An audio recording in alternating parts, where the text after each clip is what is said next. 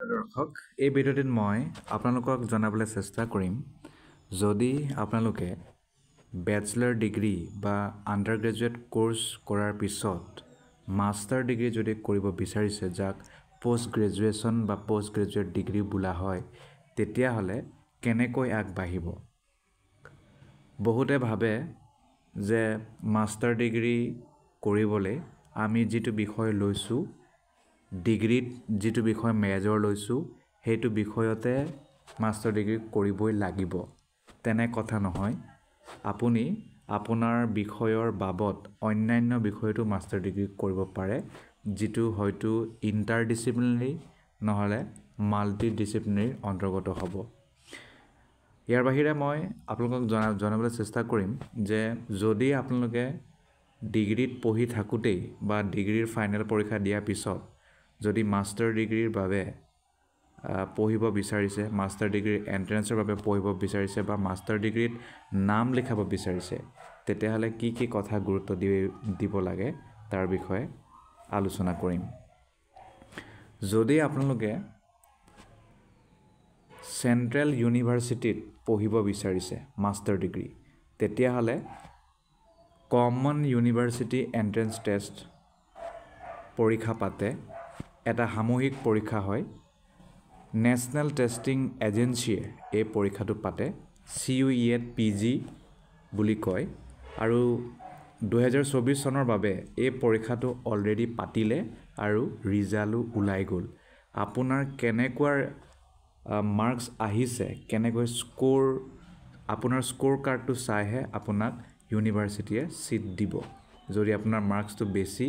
মানে যিমান ব্যক্তিয়ে এপ্লাই কৰিছে সেই নিৰ্দিষ্ট ইউনিভাৰ্চিটিখনত তেতিয়া যাৰ মাৰ্কস সবতকৈ বেছি থাকিব 40টা সিট যদি থাকে আটাইতকৈ বেছি খুপাহে পাব CUET PG ৰ দ্বাৰা ম্যাক্সিমাম চেন্ট্ৰেল ইউনিভাৰ্চিটিয়ে নামভৰ্তি কৰিছে আৰু এটো কৰা 2 বছৰ 3 বছৰ হৈছে আৰু যদি আপোনালোকে CUET PG ত এডমিশন মানে হে পৰীক্ষাটো নিদিলেই তেতিয়াহ'লে চিন্তা কৰিবলৈ নাই আৰু আপোনাৰ অন্যান্য ৰাস্তা খুল খাই আছে কিন্তু যদি চেন্ট্ৰেল ইউনিভাৰ্চিটিতে যদি পঢ়িব বিচাৰিছিল তেতিয়াহ'লে আৰু সেই ৰাস্তাটো আপোনাৰ বন্ধ হৈ যাব যদি আপুনি CUET PG পৰীক্ষাটো দিয়া নাই প্ৰতি বছৰে পাতে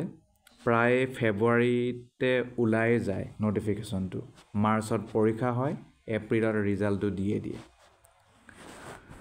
যদি ষ্টেট ইউনিভাৰ্চিটিত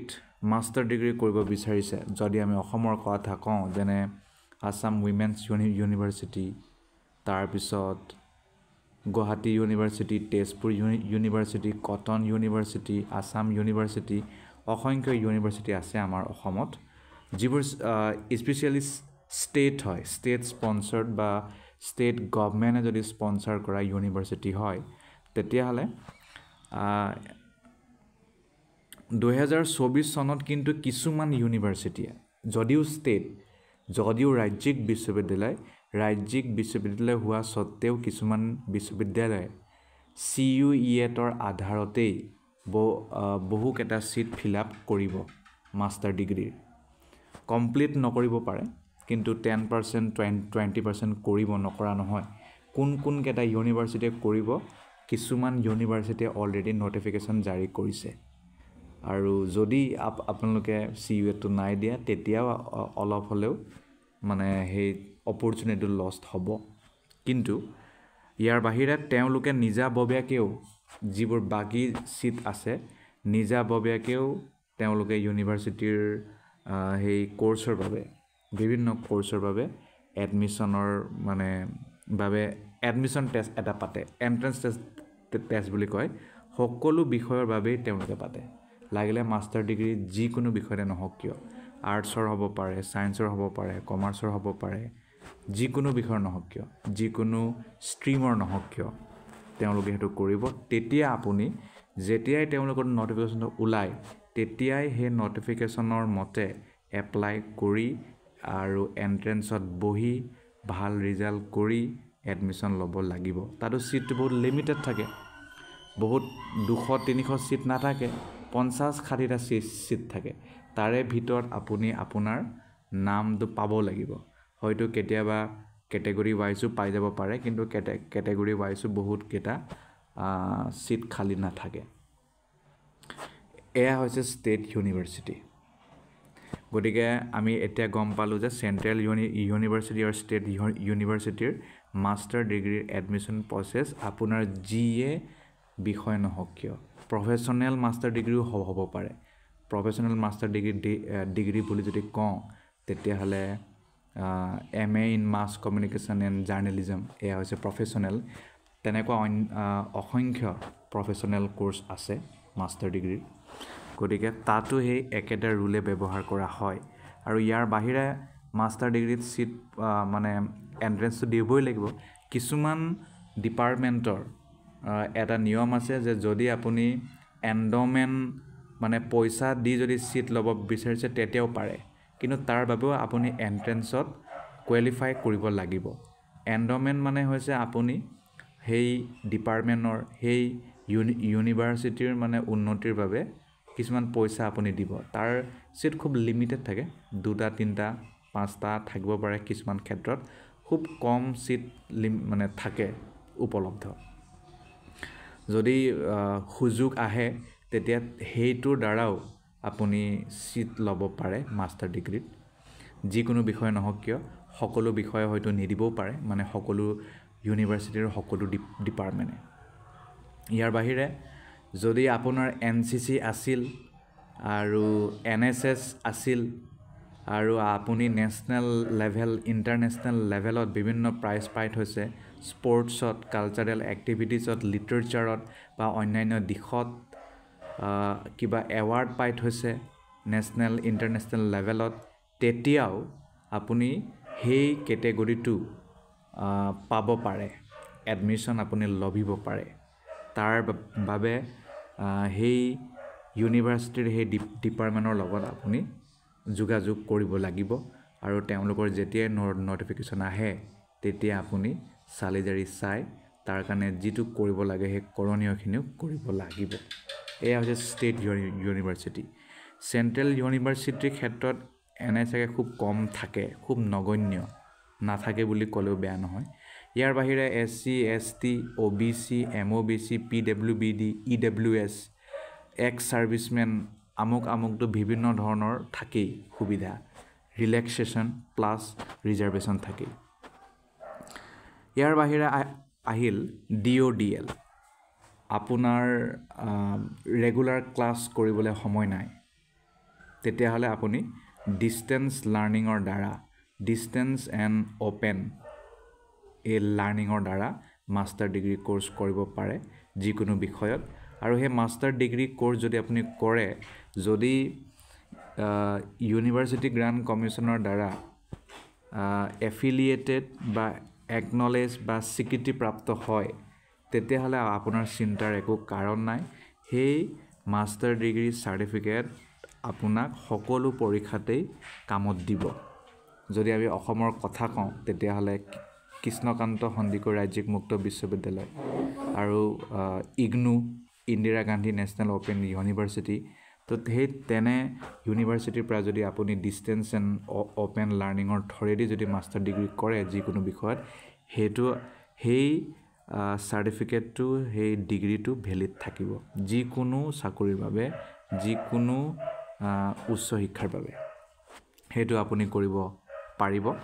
ইয়াৰ বাহিৰে ডিসটেন্স আৰু যেটো ওপেন এই DODL পদ্ধতি আজিকালি UGCৰ দ্বাৰা এপ্ৰুভেল লৈ বিভিন্ন সেন্ট্ৰেল আৰু ষ্টেট ইউনিভাৰ্সিটিও খুলিছে সকলো বিষয়ত নখুলিব পাৰে কিন্তু প্ৰায়ভাগ বিষয়তে থাকেই ডিব্ৰুগড় ইউনিভাৰ্সিটিৰো নিজাববীয়াকে DODL আছে ডিসটেন্স এণ্ড ওপেন লাৰ্নিং তাৰ দ্বাৰা তেওঁলোকে বিভিন্ন মাষ্টাৰ ডিগ্ৰী কোৰ্সেছ আগবঢ়ায় তেজপুৰ ইউনিভাৰ্সিটিৰ আছে গুৱাহাটী ইউনিভাৰ্সিটিৰ আছে তো তেনে ইউনিভাৰ্সিটিৰ পৰাও যদি আপুনি মাষ্টাৰ ডিগ্ৰী কৰে তাতটো আৰু এন্ট্ৰেন্স বুলিবলৈ নাই আপুনি ডাইৰেক্ট কৃষ্ণকান্তত এন্ট্ৰেন্স বুলিবলৈ নাই হয়তো এনে গুৱাহাটী বা তেজপুৰৰ থাকিবও পাৰে মই চিয়'ৰ নহয় তেওঁলোকৰ নিজা ৱেবছাইট আছে তাত গ'লে আপুনি গম পাই যাব DODL গুৱাহাটী ইউনিভাৰ্চিটি বা যিটো ইউনিভাৰ্চিটি হয় তাতে মাৰি দিব ওলাই আহিব আৰু খুব কমেই থাকে এণ্ট্ৰেঞ্চৰ প্ৰচেছ কৃষ্ণকান্তেতো তেনেকুৱা প্ৰচেছ নাথাকে তো আপোনালোকে ডাইৰেক্ট সেইটো এপ্লাই কৰিব পাৰিব আৰু সেল্ফ লাৰ্ণিং মেটেৰিয়েল পাব মাজে মাজে হয়তো কেতিয়াবা ক্লাছ হ'ব পাৰে অনলাইন ক্লাছ হ'ব পাৰে ষ্টাডি মেটেৰিয়েল পাব তাৰপিছত পৰীক্ষাত গৈ বহিব আৰু বহুতে ভাবে যে DODL যেতিয়া আৰু মোবাইল বহি লৈ ধুনীয়াকৈ চাই লিখিম সেইটো একেবাৰে ভুল ধাৰণা তেনেকুৱা একো নহয় এক্সটাৰ্নেল আহে তেওঁলোকে চেক কৰে আৰু যদি কেনেবাকৈ আপোনাক তেনে পৰিস্থিতিত পায় তেতিয়া আপোনাক 5-6 বছৰলৈকে সেইটো বেন কৰি পেলায় গতিকে তেনেকুৱা একো নহয় আৰু সেইবাবে সকলো ডিগ্ৰীৰ যিটো ৰেলিভেন্স বা যিটো ছিগনিফিকেঞ্চ সেইটো বহুত ওপৰৰ বা সমপৰ্যায়ৰ ইয়াৰ বাহিৰে আহিল প্ৰাইভেট ইউনিভাৰ্চিটি বহুতে ভাবে যে প্ৰাইভেট ইউনিভাৰ্চিটিৰ পৰা মাষ্টাৰ ডিগ্ৰী কৰি লাভ নাই সেইটো এটা ভুল ধাৰণা তেনে কথা নহয় যদি আপুনি প্ৰাইভেট ইউনিভাৰ্চিটিৰ পৰাও যদি মাষ্টাৰ ডিগ্ৰী কৰে তেতিয়াও আপুনি সকলো ক্ষেত্ৰতে লাভৱানেই হ'ব একেই হয় সমপৰ্যায়ৰ হয় খালি এটা কথা মনত থব যে আপুনি পঢ়া ইউনিভাৰ্চিটিটো UGCৰ দ্বাৰা এপ্ৰুভেল পোৱা হয় UGCৰ নিজৰে এটা লিষ্ট থাকে তেওঁলোকৰ ৱেবছাইটতে পাই যাব আপুনি যিটো ইউনিভাৰ্চিটিত এপ্লাই কৰিছে বা পঢ়িবলৈ বিচাৰিছে সেই ইউনিভাৰ্চিটি যদি UGCৰ আণ্ডাৰত আছে তেতিয়াহ'লে আপোনাৰ চিন্তাৰ কাৰণ নাই তাৰ পৰা আপুনি কৰিব পাৰে মাষ্টাৰ ডিগ্ৰী এতিয়ালৈকে আমি 4টা ধৰণেৰে মাষ্টাৰ ডিগ্ৰী কৰাৰ কথা গম পালোঁ আৰু এতিয়া আমি জানিবলৈ চেষ্টা কৰিম যে মাষ্টাৰ ডিগ্ৰীৰ যিটো এণ্ট্ৰেঞ্চ টেষ্ট হয় তেতিয়া তাত কেনেধৰণৰ আপুনি প্ৰশ্ন পাব পাৰে আপোনাৰ প্ৰশ্নৰ লেভেলটোতো প্ৰায় আণ্ডাৰ গ্ৰেজুৱেট লেভেলৰে থাকে আপুনি BA BSc BComত যিবোৰ বস্তু পঢ়িছিল সেই বস্তুবোৰে বিভিন্ন ধৰণে সোধে গতিকে সেই বস্তুবোৰকে যদি আপোনালোকে চালি জাৰি চাই তেতিয়া মানে লাভ পাব আৰু প্ৰশ্নৰ যিটো ষ্টাইল সেয়া হ'ব MCQ based multiple choice question থাকিব তাৰে ভিতৰত এটা চুজ কৰিব লাগিব তাৰপিছত যদি আপোনাৰ সুবিধা আছে তেতিয়াহ'লে আপোনালোকে নেট যিটো পৰীক্ষা থাকে আপোনাৰ যিটো বিষয় ডিগ্ৰীত যিটো বিষয় লৈছিল তাৰ নেট পৰীক্ষা পাতে গতিকে সেই নেট কুৱেশ্যন পেপাৰ যদি চেক কৰি চাই তেনেধৰণে প্ৰশ্নই মাষ্টাৰ ডিগ্ৰীৰ এণ্ট্ৰেঞ্চত পাব এডমিশ্যনৰ গতিকে সেইটো কৰি ল'ব এবাৰ আৰু নিগেটিভ মাৰ্কিং থাকে নিগেটিভ মাৰ্কিঙৰ পৰা কেনেকৈ বাচিব তাৰ বাবে নিজে আৰু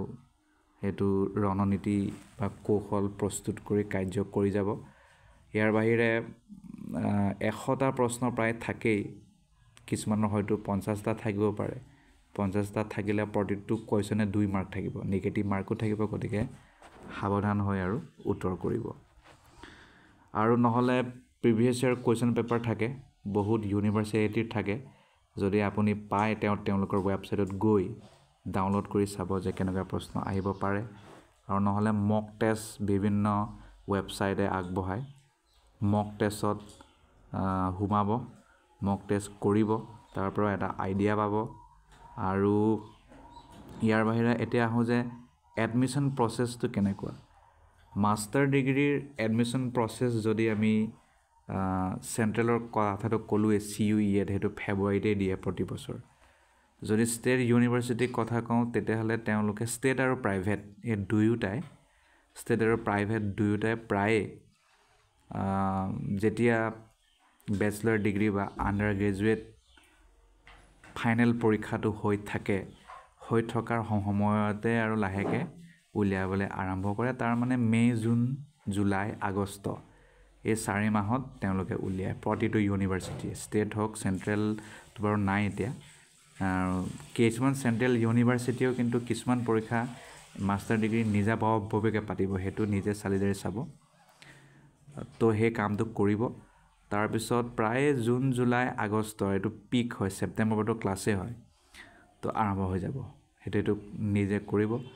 এডমিশ্যনৰ ফিজটো যদি চেণ্ট্ৰেলৰ কথা কওঁ তেতিয়াহ'লে অলপ কম থাকে ষ্টেটৰ খুব বেছিটো নাথাকে